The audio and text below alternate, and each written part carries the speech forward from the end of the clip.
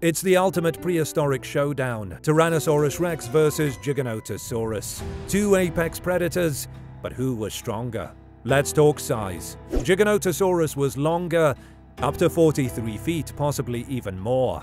It had a narrow skull, serrated teeth, and hunted massive sauropods in packs.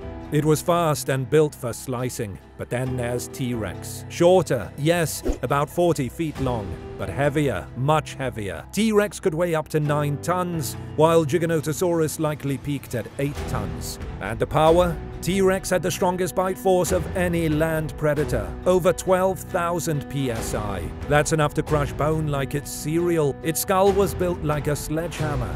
Giga, sharper teeth but a weaker bite. More like a saw than a sledge. In a fight, Giganotosaurus might strike first with its speed and blade-like teeth, but if T-Rex got one good bite, it's over. Speed versus power, precision versus pure destruction. In the end, T-Rex wasn't just strong, it was a walking wrecking ball.